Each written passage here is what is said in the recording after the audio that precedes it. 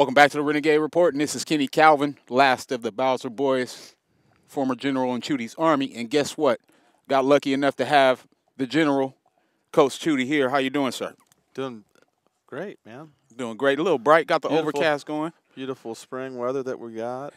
Clean air, cleanest air we've had in a long time. It's been a blessing for sure. Absolutely. Well, Coach, anytime I get to chop it up with you, it's a blessing. You know, it's a small opportunity for us to go down memory lane. You came down the hill and you're like, what the heck is Kenny doing? You're taking this a little bit too serious with your gear.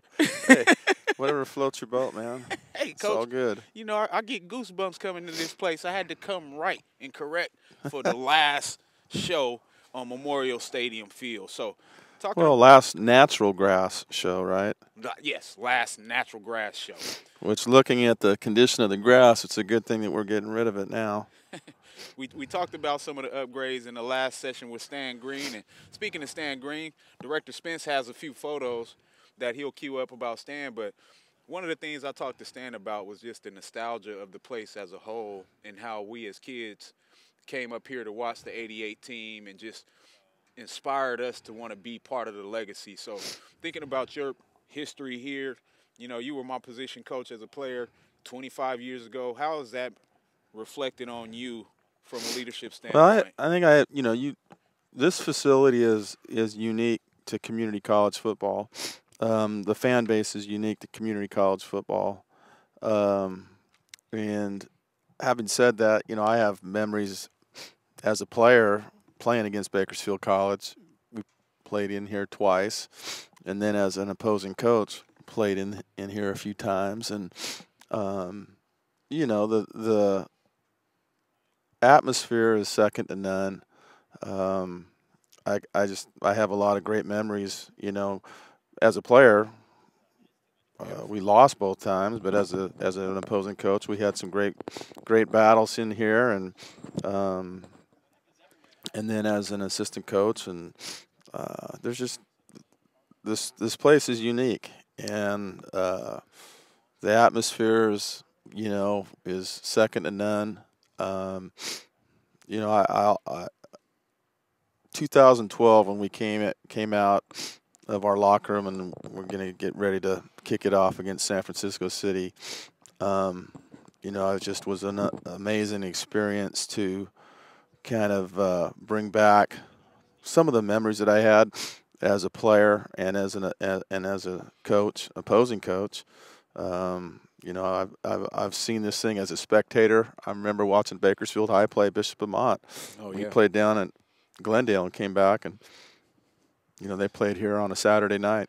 Oh, yeah, it was And there was packed house. 20-something thousand here, and you know, 1990 when BC played Taft, there was 20-something thousand. It was a live TV, 20-something thousand, you know, in the stadium. And so I've had a lot of great experiences, memories. You know, my kids have got to experience a lot of that as younger children. So that's pretty cool when you can, you know, you're at a place where, for us, obviously football is important, and it's been a huge part of not just my life, but, you know, my family's life too. So it's been awesome. And like I said, 2012 was a great experience. I was here. For not just for the guys on the field. San Francisco, you know, I talk to on occasion, every now and again, you know, their old head coach and George Rush, and he just said, you know, it wasn't just a great experience for just the Bakersfield College players. It was a great experience for their guys as well, and 90% of those guys on the field on both sides of the team, even though we both had guys going to a lot of places, you know, it was probably the best experience they'll ever have. And I know from a community standpoint, it was really a rallying point too. But it's been this place is unique for sure, and I'm glad to see, you know, that although, you know, natural grass is, if you can figure out how to keep it growing, it's a beautiful thing.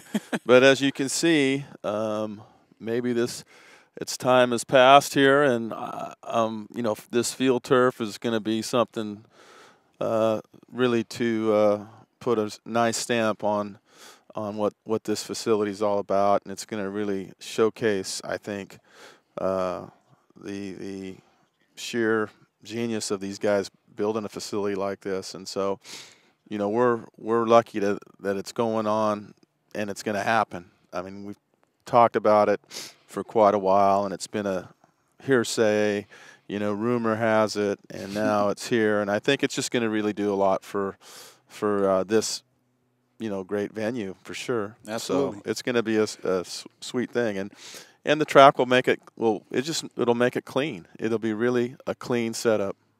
Well, being a former track guy, my first track meet was here as a 10-year-old, and just like you talked about, traveling through those legacies, I played here in front of 27,000 in high school before I was ever a Renegade football player, and thinking about guys like Stan Green when they won the national championship. Yeah, I was here at that game in '88. Yeah, definitely. I was here with a couple college coaches.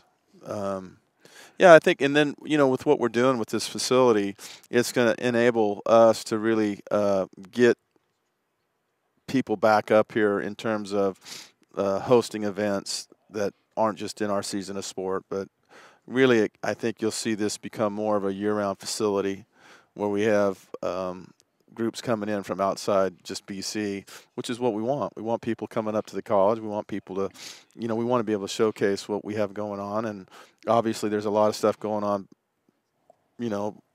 from now until 2022, 23, when the new gym supposedly will be done in 2022. And, that thing supposedly starts next summer. And I think the more that we can showcase what's up here, it's just going to be good for our community. But it's a well-needed replacement for sure. It's overdue. This right? thing is tired. This grass.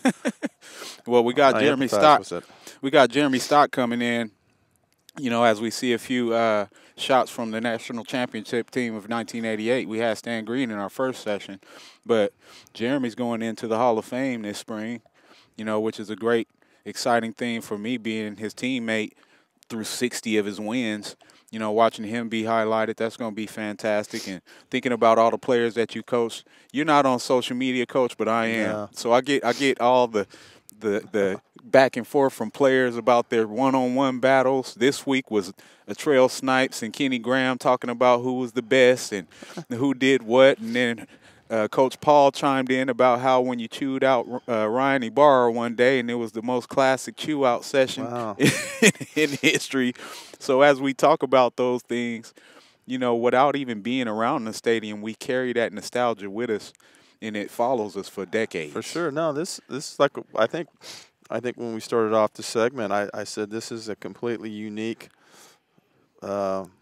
place, from what we have here going on here from a community college standpoint. Is we are not the norm, and it is unique, and we are a place that builds memories, and where most places aren't. So our guys that come here stay connected here, even though they might move on and not move back.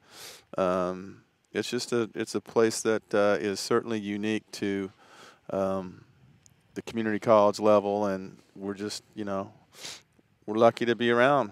It's Absolutely. A beautiful place. Absolutely. Well, Coach, more than anything, I like to talk about your leadership in my life. I know you hate hearing this kind of stuff, but I don't let you get away with, without knowing how your tough love, your no-nonsense approach to making us understand to be accountable for things that we can do better helped us not only be better players, but better dads. Yeah. Your wife was my son's kindergarten teacher at Planned School, and now next week I get to go and fly and watch him graduate from AIT training and become a military police officer based on some of those leadership values that you instilled in me that I was able to pass down to my own kids. So, Coach, you never underestimate the impact you've had on your players. Well, I think, the game certainly is, if you're trying to do it right, the game of football really presents those opportunities. It's not so much what you're the field part of it all. It's what comes after post football, and I think that's we really try to strive to make sure that that's an important quality that is in the forefront of what we're doing, 24 hours a day, 365 days a year. Absolutely. Those things called life skills are pretty important, right? Absolutely. Accountability, trust, commitment. Sometimes we just, it's a work in progress.